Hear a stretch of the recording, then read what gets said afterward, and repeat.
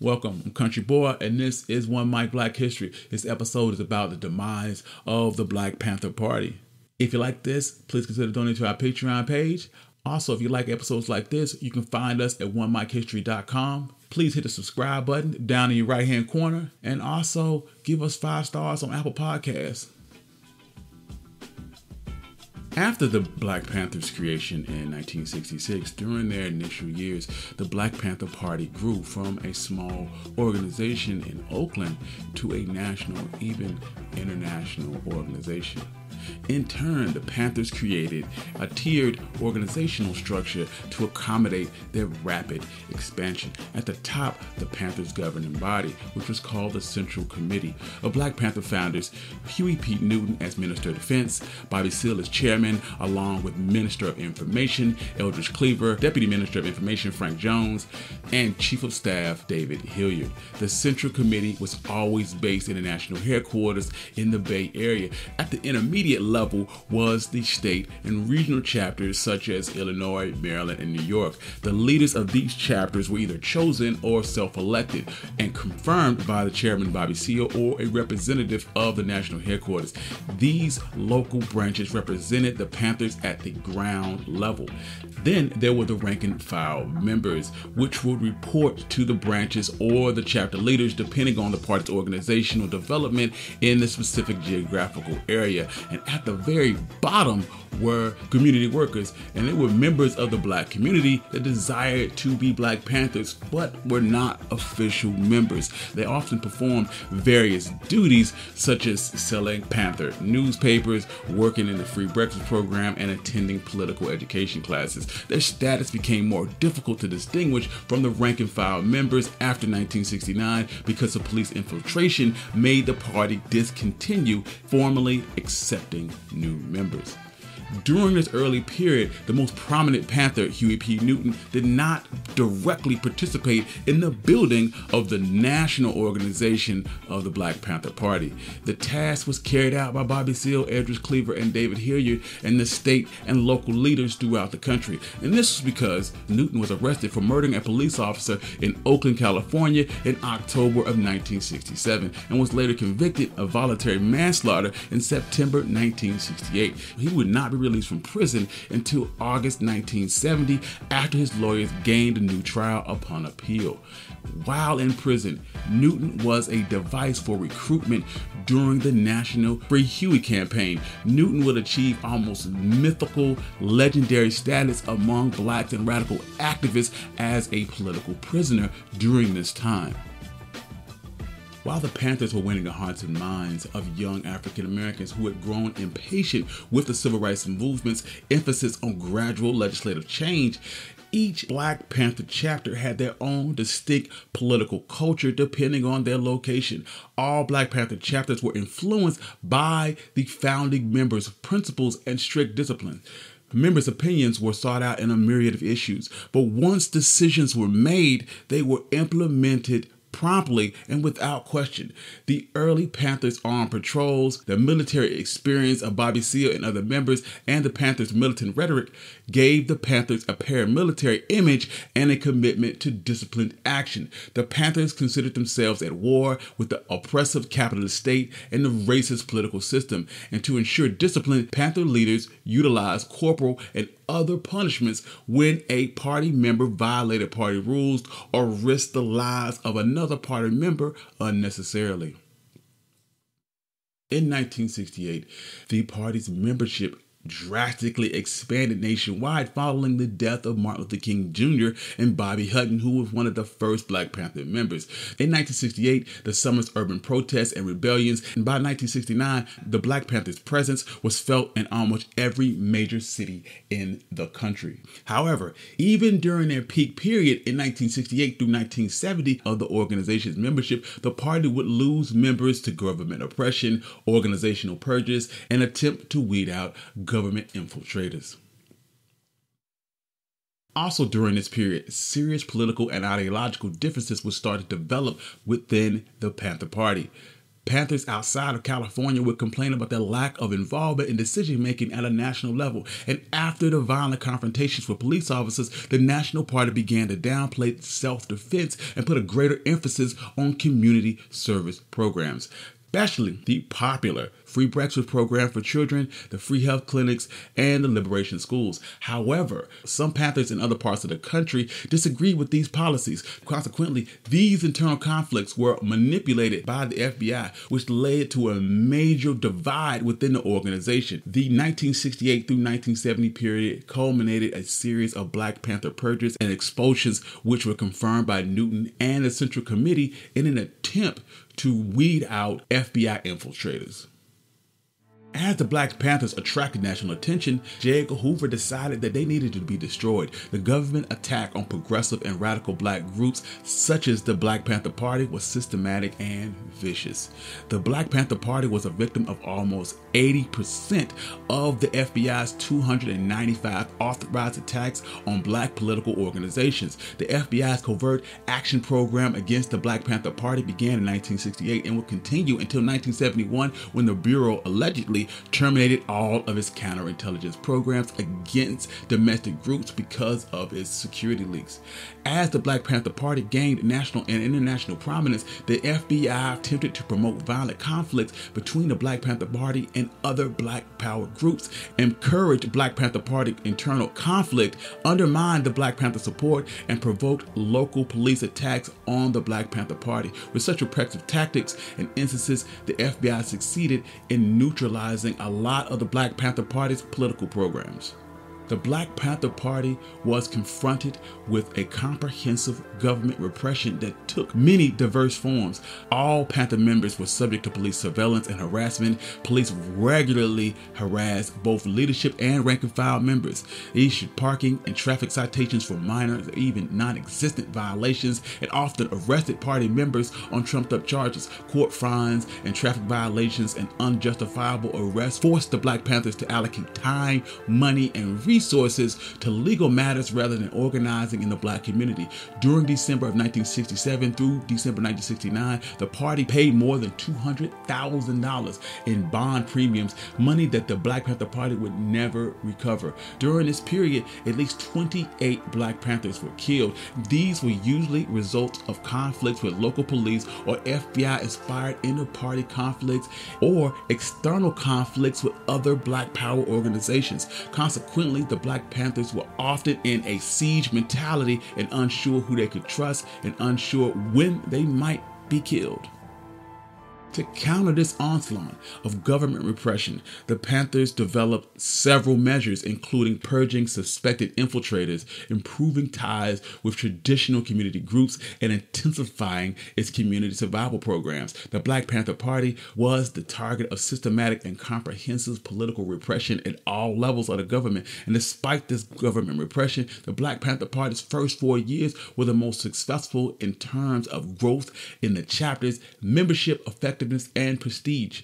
Perceived by African Americans as a fearless, radical political group, the Black Panther Party challenged and called the nation's attention to police brutality, poverty, socioeconomic inequality, and the Vietnam War. The Panthers' success stemmed fundamentally from its ability to inspire African American youth and young adults to work for the American people. But government repression wasn't the only issue facing the Black Panthers. The seeds of internal conflict had been planted after Huey Newton's release from prison in August 1970. Once a free man, Newton was working to attempt to strengthen the party's community service programs and to gain release of then imprisoned Bobby Seale. Seale was in prison for 16 counts of contempt during his trial for inciting a riot at the 1968 Democratic Convention. At the same time, Eldridge Cleaver was in exile in Algeria because he had been brought up on charges of attempted murder during the death of Bobby Hutton. He was heading the international section of the Black Panther Party, and Newton and Cleaver, two of the party's most prominent members and leaders of the Central Committee, had increasingly differed on strategy and tactics. Newton wanted to downplay self-defense and place confrontation, and Cleaver wanted to advocate for violent revolution and guerrilla warfare. Cleaver failed to recognize, though, that the emphasis on militant action isolated isolated the Panthers from the community, thereby reinforcing their image of a gang of super revolutionaries. And on the other hand, Newton was unprepared and overwhelmed by the national organization that was built in his name. In late 1970, he had begun touring and speaking at major political events and visiting Black Panther chapters. As a public speaker, Newton greatly disappointed his followers. David Hilliard would later state that Newton didn't inspire his audience in the same manner that Cleaver, Seal, and other Black Panther leaders such as Chicago's Fred Hampton had done. Also, differences between the national headquarters and state chapters had also begun to manifest itself into conflicts. Friction between national headquarters and the New York chapter. The New York chapter was one of the largest in the country, with smaller local branches in Harlem, Brooklyn, Queens, and the Bronx, and other parts of the state. The New York chapter began to lodge several complaints against the national leadership while Newton was in prison. And New York leaders assumed that when Newton was released, that grievances would finally be addressed. But Newton's release only exacerbated the tensions between the New York chapter and national leadership. The New York leaders tended to agree with Cleaver that the party needed to emphasize militant action. However, other substantial disagreements also were readily apparent. The New York Panther leaders complained about the chapter's lack of representation in the Central Committee, and it hampered their local organizational efforts. The New York Panthers resented the national leadership's de-emphasis of local organizing around housing issues and drugs in the Black community. Instead, Oakland placed a greater emphasis on the free breakfast program, clothing, and health clinics. The New York leaders felt their lack of representation in the National Committee prevented the national leadership from appreciating the importance and distinction of their local issues. Disagreements over how material resources were distributed also fueled inter-party strife. The Black Panther Party received funds from various resources such as lawyer groups, church organizations, community organizations, and individuals, and party leadership also raised funds via speaking engagements. The Black Panthers also received thousands of dollars from white, wealthy, sometimes famous supporters. The Panther chapters were required to contribute a percentage of paper sales and income to the national office for the overall organization, and increasingly members of the Black Panther chapters felt exploited by the national office. The party members became concerned when reports began to surface of Newton and other national leaders who were living in penthouse apartments and extravagant homes, and this caused the local chapters to resent the fact they felt their funds were being misrepresented. The party disputes culminated with government repression, finally culminated in the splintering of the Black Panther Party. Newton, in the Central Committee's name, confirmed the expulsions of several well-respected party leaders. In 1971, Newton expelled Geronimo Pratt, Connie Williams, Michael Tabor, and Doroma Moore, as well as the entire New York chapter, then proclaiming they were enemies of the people. Several attempts to reverse those expulsions were ultimately unsuccessful. Eldridge Cleaver argued that the Central Committee's members should have been informed prior to the expulsions, and Cleaver led a faction that argued for the reinstatement of the purged Panther members. Newton and the national leadership will reject this view, and on February 26, 1971, Newton and Cleaver agreed to discuss the party's differences during a local San Francisco television program in which Cleaver phoned in from Algeria. They promptly began arguing and expelled each other from the organization. This inter-party strife continued throughout the year, and New York leadership, as well as various Panther members scattered across the nation, would align with Eldridge Cleaver. The Panthers' organizational conflict reached a deadly level when Robert Webb, a West Coast Panther member originally who sided with Cleaver and the New York Panthers, was murdered on March 8, 1971. 6 weeks later, on April 17, 1971, Samuel Napier, the distributing manager of the Black Panthers, was tortured and killed in New York, allegedly in retaliation for Robert Webb's death. Both Napier and Webb were respected, beloved members of the Black Panther Party, and such destructive warfare created general fear within the party and prompted many Panther members to abandon the organization. According to Bobby Seale, approximately 30 to 40% of the Black Panthers left as a result of this internal conflict. The intra-party conflict only assisted government officials' dismantling of the Panthers. Cleaver and Newton would have no idea that the FBI initiated a program to divide the two Panther leaders. The FBI also conspired to permanently divide the New York chapter from the national headquarters, and years later, Newton would reflect on the government's successful attempt to divide the party. In conducting research for his 1980 doctoral dissertation, Newton discovered that for 3 solid weeks, a barrage of anonymous letters flowed in from the FBI's headquarters. In late 1970, early 1972, after Newton and Seal regained control of the party and intensified and expanded their involvement in the Black community, new Black Panther programs would form, including the Samuel Napier's Youth Intercommunal Institute, the Free Busing to Prisons program, the Free Clothing program, and the George Jackson Free People's Medical Research Clinic. In the early days, the Black Panthers local leaders developed their own contacts and relationships with various institutional and local individual supporters. Consequently, despite the lack of representation on the Central Committee, they maintained relative autonomy based on their personal contacts and distance from the national headquarters. But in 1972, Newton would require that all money coming into the party go directly to him, and he would distribute it to the Black Panthers' relevant programs as he saw fit. Newton created several corporate entities to store the Panthers' money, and he diverted money from the Panther programs to support his personal activities. The Panther parties tended to accept this centralization of money and power because they worshipped Newton as their leader. In 1972, the Black Panthers attempted to concentrate their power into Huey Newton's hands. The party decided to mount a campaign to capture Oakland's mayoral and other local offices. Toward this goal, the Central Committee agreed to close all local chapters outside of Oakland in order to support Bobby Seale's mayoral candidacy. In an attempt to prevent more state rebellions and increase the Black Panthers' power within Oakland, Newton represented the local committee with 2 bold ideas. Bobby Seale should run and lead a full slate of Panther candidates for local offices and the mayor of Oakland, and 2, that the party should close all Panthers chapters outside of Oakland and redeploy all Panthers and their resources to Oakland to work on the campaign and consolidate power of the Black Panthers in its birthplace. Newton's proposal reflected his evolving ideas on the ideas of power.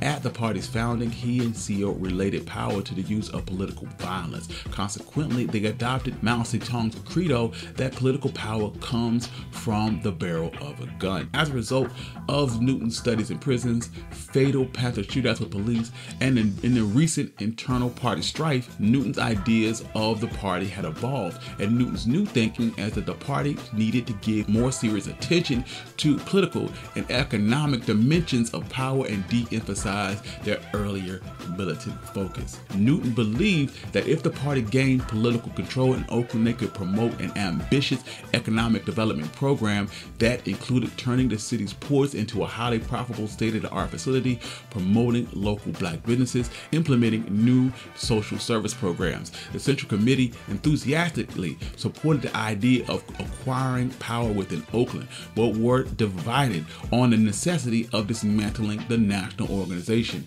Chairman Bobby Seale led the opposition of breaking down the chapters on strategic and tactical grounds. Strategically, he saw no need to take this action because the party was already strong in Oakland and had excellent local supporters. Tactically, Bobby Seale resonated that the national headquarters lacked the resources to receive thousands of members from across the country on a very short notice. More importantly, the party had an organizational commitments and existing service programs in operation across the country. According to Seale, the party could not fold those chapters. Andrea Jones, the former chapter leader, would state on closing the chapters, "I think it was a major mistake. It was a national organization with viable structures and communities, and people felt abandoned by that. There was a great support of the party in the local chapters and branches, and people put themselves out to take part in that. And the closing down of clinics and the closing down of the breakfast programs meant that the whole idea of the organization, to an extent, these things were taken over, and it felt like there was a hole left." A large contingent of Black Panthers outside of the Bay Area shared in Bobby Seale's opinion. When membership received a new directive from the Central Committee, many members refused to uproot their lives and move thousands of miles away from home. These party members simply just left the Black Panthers.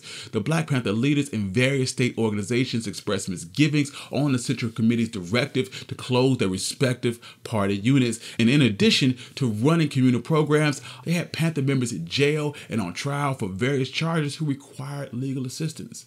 On the positive side, many members were happy to get to know and finally work with party members from around the country, and this infusion of new energy reinvigorated the party in the Bay Area's community service programs. Members also benefited from ideological and political training provided by the national leadership. On the negative side, though, the Panthers new to the Bay Area were disappointed by the intellectual capacity and lack of preparation of various national leaders who were teaching political education programs. Compounding this issue was the limited contact between most party members and the party's main leader, Huey P. Newton. Members wanted to interact more with Newton, who they were told was constantly busy writing. After weeks of debate and individual lobbying from the Central Committee by members of Seale and Newton, the committee decided to close all chapters temporarily and dismantle them gradually over the course of the year. Newton had won the day by accepting Neal's recommendation to a staggered closing of the chapters and arguing that the party members would eventually take their new campaign skills, governing experience, and return to their home offices and replicate the Oakland experience and gain local power in their area. In the end, Seale accepted this view and threw himself into organizing Oakland and running for mayor. During 1972 through 1973, the Black Panthers converged on Oakland from all parts of the country. The Black Panthers concentrated the majority of its resources in Seale's mayoral bid and Elaine Brown's campaign for city council seat. The Panthers registered voters, distributed campaign literature, participated in campaign meetings and rallies throughout 1972 through 1973. But however, even though both races were extremely competitive, Seale and Brown lost their respective elections. The impact of this electoral defeat was devastating to the Panther Party because its members had invested so much time and effort into their campaigns. Shortly after the election, many Panthers resigned from the party because of the disappointment, exhaustion, and just general disillusionment.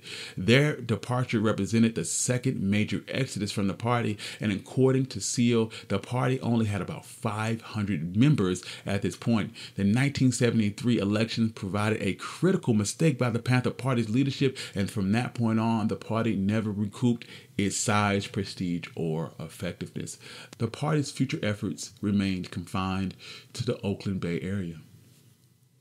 Newton would continue his efforts to centralize power and authority within the Panthers, whereas party leaders would discipline members for violations of party rules in the early days. In the subsequent years, Newton began to assault party members and innocent bystanders at his own personal whim. These outbursts often occurred at his apartment or other Panther-owned or controlled establishments.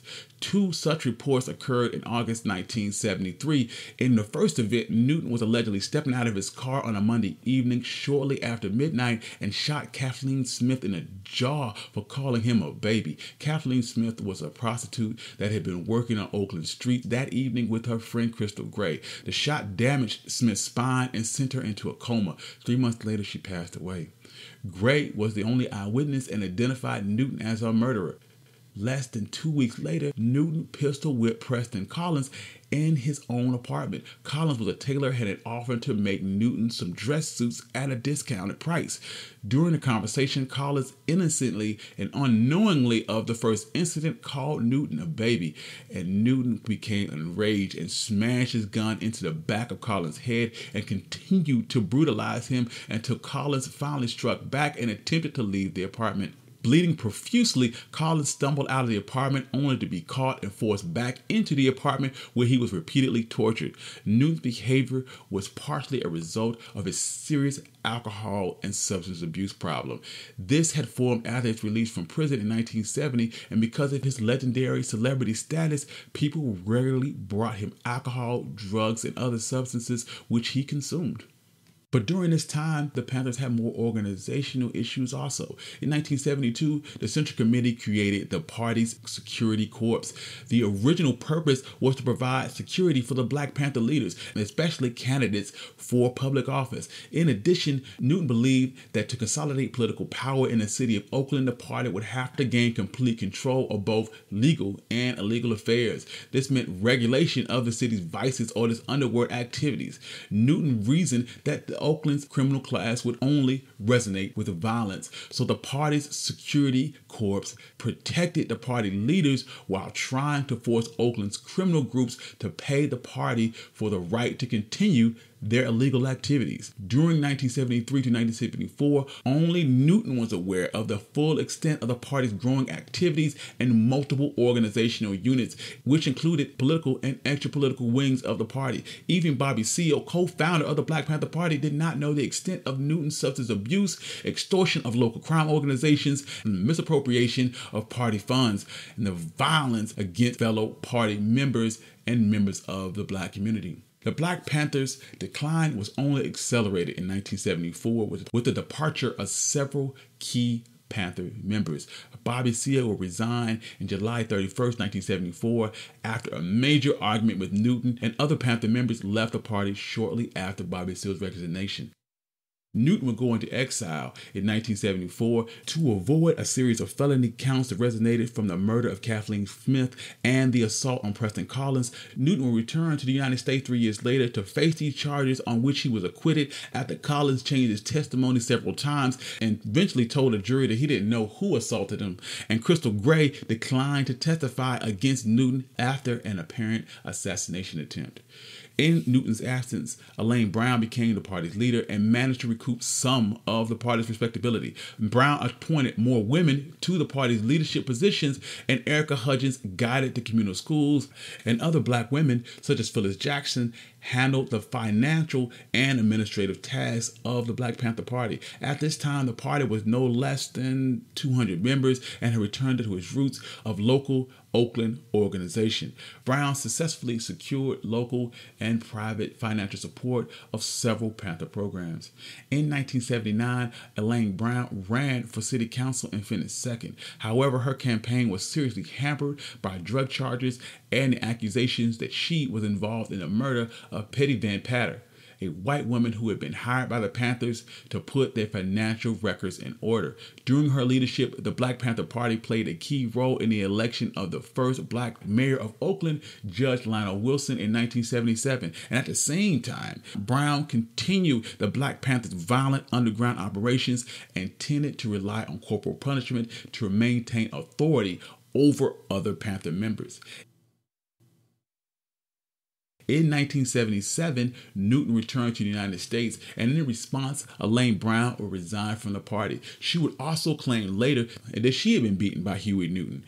Following Newton's return, the Security Corps increased their involvement in criminal activities. Under Newton's guidance, the party would lose all its remaining legitimacy. In October 23, 1977, the Security Corps contributed greatly to the discrediting of the Panthers' remaining image by botching an attempted assassination of Crystal Gray, who was the only eyewitness to the murder of Kathleen Smith, and it resulted in the death of Panther Lewis Johnson and wounding another. These revelations, along with gross financial mismanagement of private and government grants, the Panther Party discontinued several community programs in late 1970. And by 1980, the last issue of the Black Panther newsletter was published, and their membership had dwindled to just 27 members. The Oakland Communal School closed in 1982 due to lack of funding amid a scandal over Newton's embezzling of funds. This would mark the formal end of the Black Panther Party, and they would officially dissolve in 1982. Huey Newton would be shot and killed in Oakland in the summer of 1989 in a drug-related incident. The Black Panthers emerged at a time of great political activity and excitement over the possibility of radical social change in the United States. In their work, the Panthers contributed significantly to making America more democratic and a more humane society. While the Panthers' rise was rapid and dramatic, its fall was slow and brutal.